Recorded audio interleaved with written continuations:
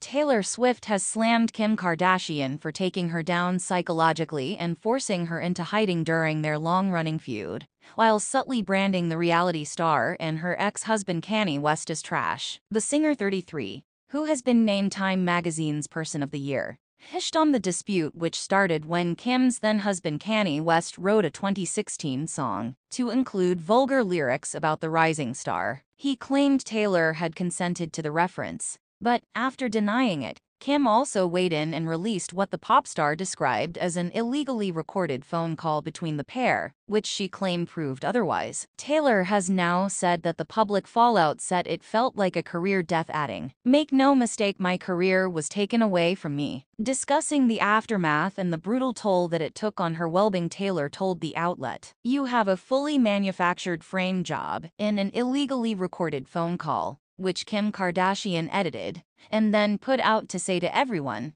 that I was a liar. That took me down psychologically to a place I've never been before. I moved to a foreign country. I didn't leave a rental house for a year. I was afraid to get on phone calls." Although she didn't elaborate on where she moved to, Swift began dating British actor Joe Alwyn in late 2016. And it was widely rumored that she had rented a home in London in order to spend more time with him. During that period, she all but vanished from the public eye, something that she says came as a result of the Kardashian and West fallout. "I pushed away most people in my life because I didn't trust anyone anymore. I went down really, really hard." Most of the pop icon's next album, Reputation, released in 2017, was aimed at her experience during the ordeal. But the abundance of snake imagery used in veiled reference to Mom of 4 Kim, now 43, only reignited the furor. "I thought that moment of backlash was going to define me negatively for the rest of my life," she explained. Yet, in the years that followed, Taylor's career has only gone from strength to strength.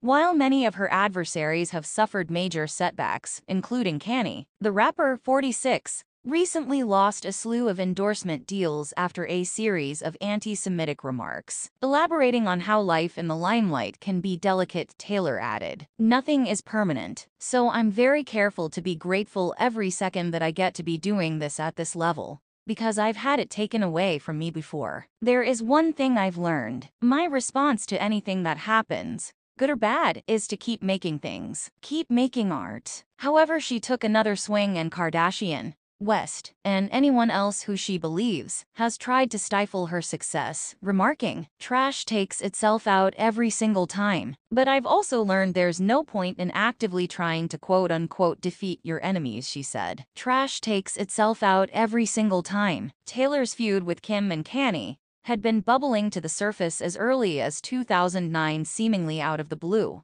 when 19-year-old Taylor was at the MTV Video Music Awards, accepting the Best Female Video Award for You Belong With Me. Suddenly, in the middle of her acceptance speech, Kanye jumped on the stage, grabbed the microphone out of her hands and bellowed, "Yo, Taylor, I'm really happy for you, and I'ma let you finish. But Beyonce had one of the best videos of all time. One of the best videos of all time." In a bid to defuse the tension, Beyonce later called Taylor up on stage when she won Video of the Year for Single Ladies, put a ring on it, and allowed the country music star a moment in the spotlight. But the tension only continued when the father of 4 humiliated the star once again at the VMAs in 2015. It appeared the pair were getting on, as Kanye joked, "You know how many times they announced Taylor was going to give me the award 'cause it got them